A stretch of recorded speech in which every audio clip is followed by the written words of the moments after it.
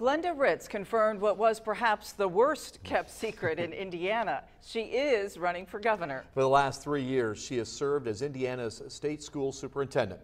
As News 10's John Swanner found in Political Watch 10, Ritz now sets her sights on dethroning the man who stripped much of the power of her current office. That is so true.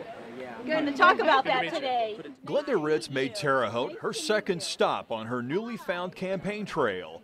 A trail she hopes will end at the governor's mansion in November of 2016. Out-of-touch Republican leadership at the State House embraced policies that tear Hoosiers apart instead of bringing us together. These realities are why today, in order to move Indiana forward, I am announcing my candidacy for the Democratic nomination for governor of Indiana. Hi, Representative Kersey, thanks for coming. Besides her time as state school superintendent, Ritz was a teacher for 34 years at the MSD Washington Township District in Indianapolis.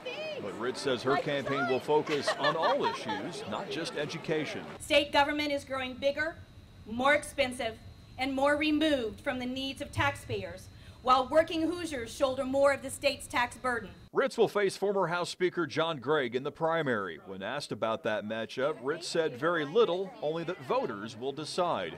Clearly, Ritz has her goals set beyond the primary. I feel that I'm the leader that can do that. I feel I'm the candidate that can beat Mike Pence, and that's where I'm headed.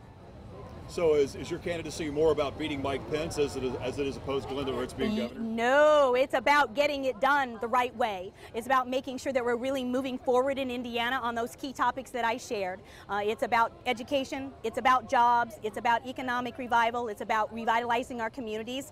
I don't see it happening like it needs to be happening. I've got great ideas to make it move forward, and that's what it's all about. In Terre Haute, I'm John Swanner, News 10. When asked about her lack of legislative experience, Ritz said she has quite a bit of experience working with the legislature. Ritz said as a teacher leader, she lobbied at the State House and working on language of bills as they proceeded through the legislative process.